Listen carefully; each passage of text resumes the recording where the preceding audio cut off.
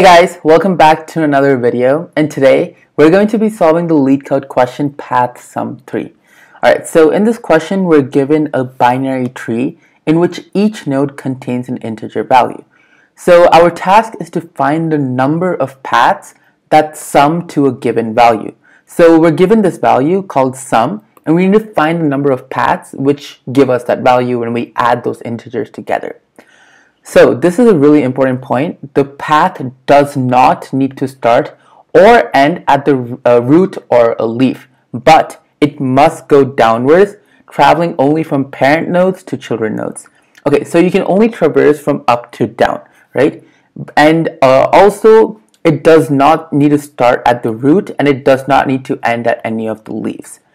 So what that means is if our answer exists from the between, so let's say in this case the sum has to equal to 8, so one of our answers is 5 and 3, and that's a valid path because 5 plus 3 equals to 8.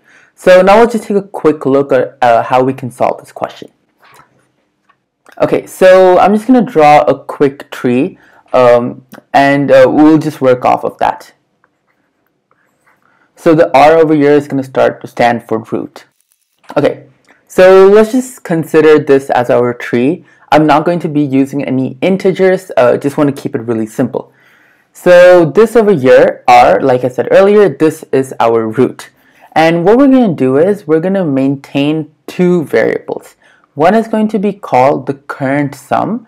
So this is going to be the sum starting from the root all the way to whatever node we are at. Let's say we are at node C. So it's going to be the cumulative sum from the root over here all the way to C. So that's going to be our current sum. And our previous sum is going to be the value from our root to the node we are on, but the one previous of it. So if we're trying to find the current sum of R to C, the previous sum is going to be from R to B. So that's pretty simple. So those are two variables we're going to be keeping track of. So we're going to be storing it in some sort of data structure. And for this, since we're using Python, we can just use a dictionary. So I'm going to be storing all of these in a dictionary. And so how is our dictionary going to start off? So in the beginning, without adding anything, we're going to have a sum of 0. So that is going to be our key. And the value is going to be its frequency. So it's going to have a frequency of 1. Pretty simple. Okay, so now we're going to go to our root. So we're going to add R plus 0, and that is going to have a frequency of 1. Okay, so now we took care of our root over here. So now we're going to go to the next node, which is A. So R plus 0 is just R, so I'm just going to ignore the 0. So over here we have R plus A, right? So that's the sum, and the frequency is 1. And we're just going to consider, for the sake of this, all of these nodes have different integer values. Okay, so we have B, and for B it's going to be R plus A plus B, and it has a frequency of 1. So let me just fill out the rest of it real quick. Okay, so we've accounted for all of our nodes, and these are going to be all the current sum values. But what is the point of having this? And to understand that, let's just take a look at a quick example. So let's just say in this question, the sum. So the sum is the value that we're looking for. And in this case, the value that we're looking for is going to be C plus D. If something is equal to C plus D, that's the value. So let's just take a look at our tree. And we know for a fact that we have C plus D over here. So this is a valid path. C plus D, that gives us the sum that we're looking for, which is C plus D. Perfect. But the truth is, so for our dictionary, we're only considering the cumulative value starting from the root. How about stuff like C plus D? We did not even account for it. So how can we take care of such a thing? And the answer to that is pretty simple. So let's just take a quick look at it. Okay, so what we're going to do is, so C plus D is equal to our sum. And we know that, right? C plus D has the value of the sum that we're looking for, which in this case is C plus D, obviously. Right. So what is our current sum going to be? So in this case, we went all the way to D. So our current sum starts at the root, and it's going to end up all the way up to D. So we're going to draw kind of like a box just to represent that. So this over here is our current sum. Okay, So root plus a plus b plus c plus d is our current sum, and we've already accounted for it in our dictionary, and our sum is c plus d. Okay, now the question is, how do we know or account for the fact that c plus d exists? And all we need to do is, if you look at this, you can make it into a simple mathematical expression, you could say. So over here, the current sum is the whole thing, so I'm just going to call it CS. And the sum is a part of our current sum. So I'm just going to do CS is going to be equal to our sum plus another value. So some blank value over here. And we need to find what this blank value is. I'm just going to call this X, right? So let's just rearrange our equation. So let's call this X. So this whole thing is called X, okay? So X is going to be equal to our current sum minus our sum. So what is that? So let's just solve this equation super quickly. So R plus A plus B plus C plus D. Sorry, I forgot to add the C here. Okay, so we have this, and we're going to subtract it with our sum, which is C plus D. So when you subtract it, the C's get cancelled out, the D's get cancelled out, and what we're left with is R plus A plus B. So this is what we're left out with, and if you look to our X value, this is what our X value is, R plus A plus B. But again, how do we know that it's one of our paths? And the answer to that is super simple. So we went through each and every one of our nodes, and we added that to our dictionary.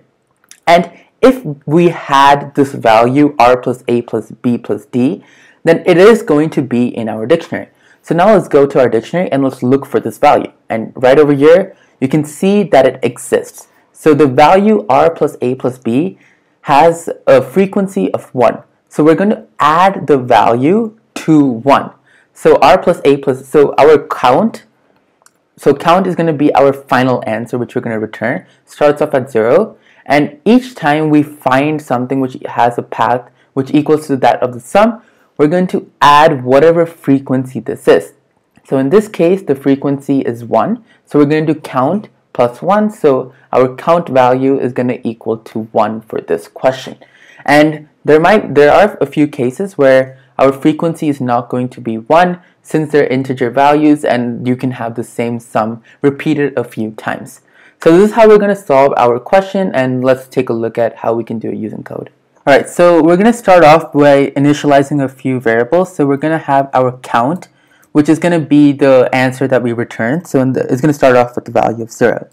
Then we're going to have the dictionary, and I'm going to call it frequency, and it's going to start off with the value of 0, which has a frequency of 1.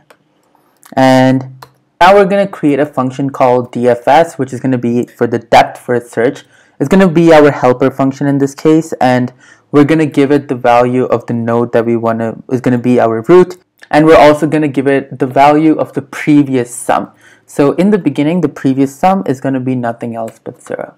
Okay, so now let's actually create our DFS function. So I'm going to make it inside of a function. If you don't like doing that, you could do it outside of the function. Okay, so we're going to first start off by doing a base case. So if this happens, we're going to end our recursion, and we're not going to make any more recursive calls. So if not root, then in that case, we're just going to return and stop the function.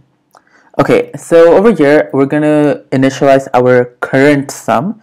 So our current sum is going to be equal to our previous sum plus our the value of the node that we're on. So it's going to be root.val. And I forgot to add those arguments. So the two arguments we'll be taking is the root, and we're going to take the previous sum. So I'm just going to call it PS. Okay, so now I'm going to make that variable that I was talking about earlier. I'll call it X. And this is going to be our current sum minus our sum. And we get the sum from the question over here. Okay, normally you wouldn't call a variable sum since it's a function in Python as well. But anyway, so in this case it's called sum. Okay, so over here we're going to have 3 statements. So the first one is we're first going to check if X is in frequency. And if it is in frequency, so this is in the case that it is in frequency, then we're going to add whatever that frequency is to our count. So we're going to add it to our count, and we're going to do frequency, go to that value of X. Okay, so Now we're going to have another condition, and this is going to be in the case if our current sum is in frequency. So if that's the case, we're just going to add a value of 1 to increase its frequency by 1. So frequency of our current sum is going to increase by 1.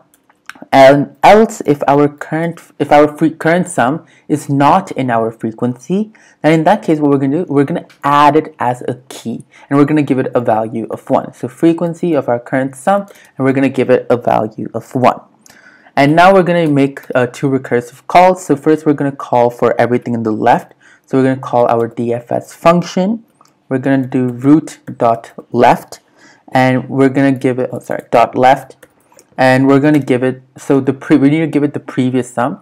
So the previous sum for the next node is going to be the current sum. Okay, so we're doing the same thing, but now for everything on the right. So root.right, and we're going to give it the current sum.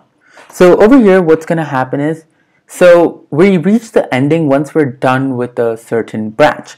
And once we are done with a certain branch, what we're going to do over here is its current sum is not going to matter anymore since we're done with that branch. So in this case, we're going to decrease its frequency by 1. So we're going to go to the frequency of the current sum, and we're going to decrease it by 1. Okay, and that should be it. So after this, we're just going to return the count again. So return self.count. Okay, and let's submit this and let's see what happens.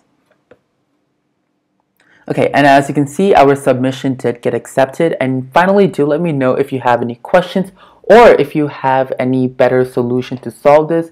And thanks a lot for watching, guys, and do let me know what you thought about the video. Thank you. Oh, and also don't forget to like and subscribe. Thank you.